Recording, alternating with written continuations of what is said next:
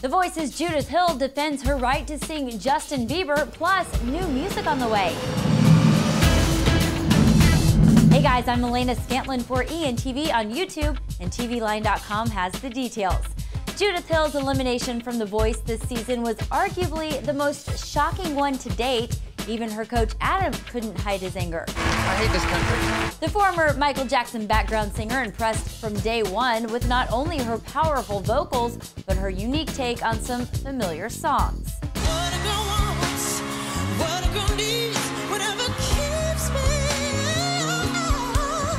But maybe her jazzed up version of will.i.am and Justin Bieber's #ThatPower was a little too unique for America's taste. She got the boot the next night, but Judith defends her choice in an exclusive interview with TVLine.com, saying, "At that point in the show, I had been singing a lot of big soulful ballads. I wanted something very celebratory and up-tempo. I also thought it was perfect for me to create a musical experience on stage to bring the funk in and celebrate rhythm and all the elements. I have no regrets about it."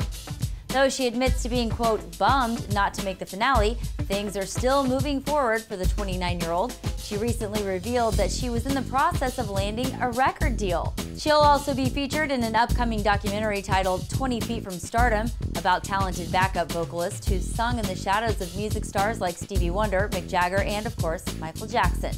Subscribe below to get your first listen at Judith Hill's new music as soon as it drops. Season 4 isn't over yet, guys, so just click right here to watch the best of the top 6 performances this week and to check out Season 3 winner Cassidy Pope's performance at this year's CMT Music Awards. Just click right here.